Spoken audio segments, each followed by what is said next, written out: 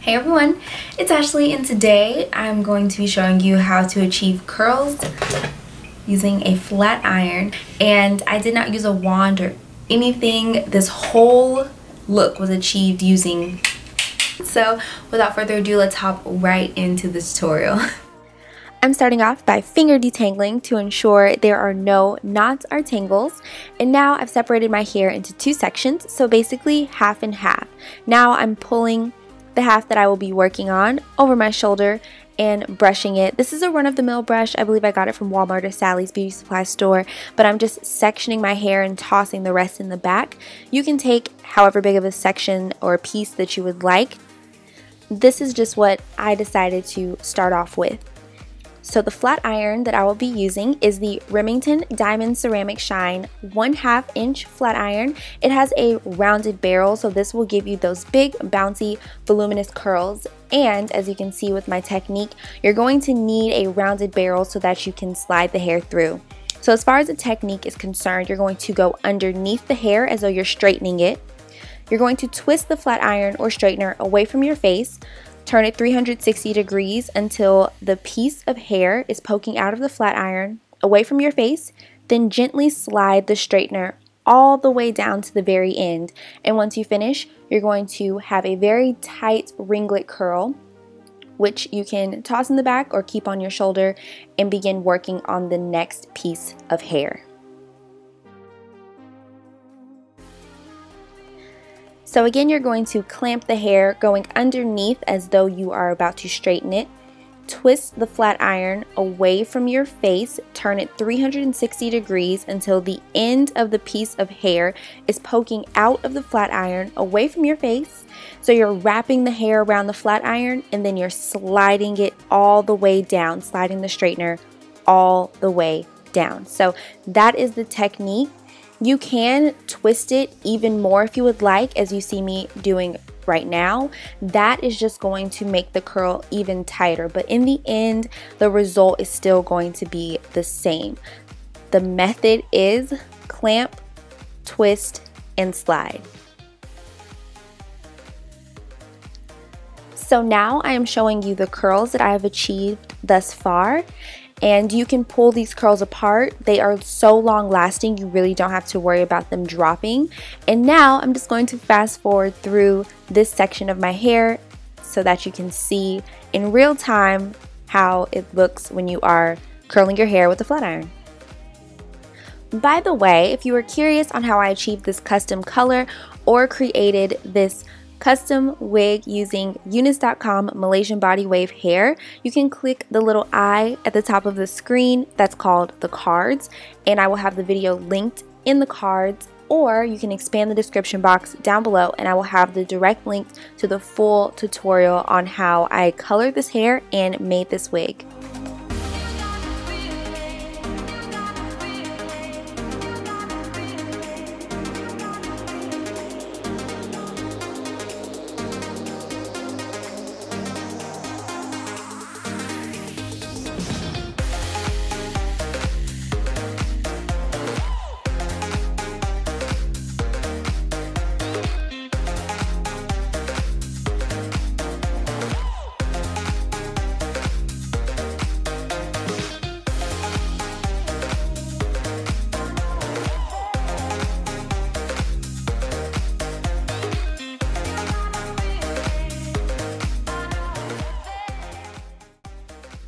And for those of you confused about the direction, I show you right now what it looks like to curl it the opposite way of the way that I'm curling it. And as you can see, it doesn't fall like the rest of the hair does. So I'm showing you, if you mess up, how you can just go back and curl it in the opposite direction, the direction that I've been curling it throughout the tutorial.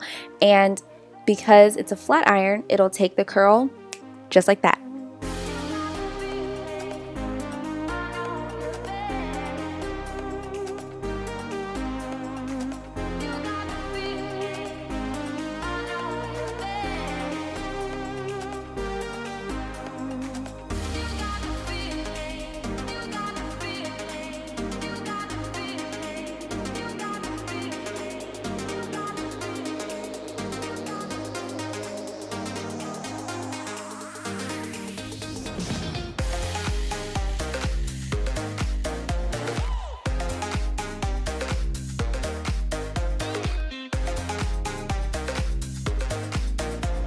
Now I'm going to show you how I achieve this curl or bump in my bang. I like to use my flat iron, take a section of my bang, a small section, and flat iron the hair upwards. So I'm just going straight up. It naturally creates this dent, bend, or curl in the hair on its own. Going straight up is also going to add that volume in the bang, so it has that lifted effect at the very front. So again, I'm taking an even larger section this time and I'm just going straight up. Now I'm not flat ironing the hair up. I'm just letting it run its course by going up and slightly twisting my wrist so that it curves the hair and it ends up giving me that bump in my bang. So moving on to the other side, you're still going to apply the same technique. I know it can get a little confusing when it comes to whether or not you should use the same direction, but you're just going to, again, go underneath the hair as though you're about to straighten it, twist the flat iron, and slide it down.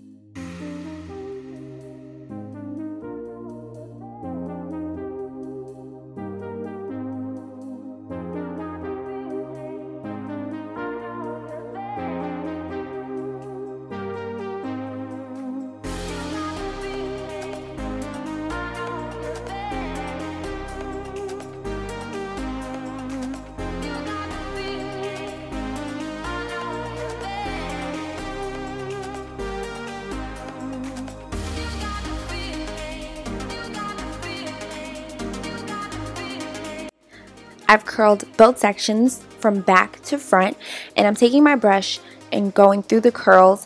These are so long lasting, you do not have to worry about them falling. This is just going to give them that glamorous, superstar, voluminous look that you're going for. So now I'm just running my fingers through, styling it, using my fingers and zhuzhing the hair. But as you can see, it has so much body, so much volume, and so much movement. I absolutely love these flat iron curls.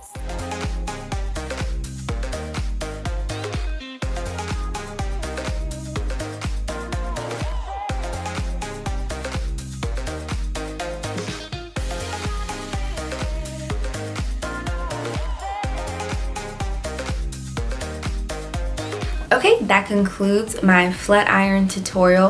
Hopefully you guys understood the technique and really learned how to achieve these voluminous, long-lasting flat iron curls. All of the links will be down in the description box below, so make sure you expand that. I also have a coupon code down there, so make sure you utilize that. And thank you guys so much for tuning in. Hopefully you guys really learned how to curl your hair with a flat iron. The results are amazing.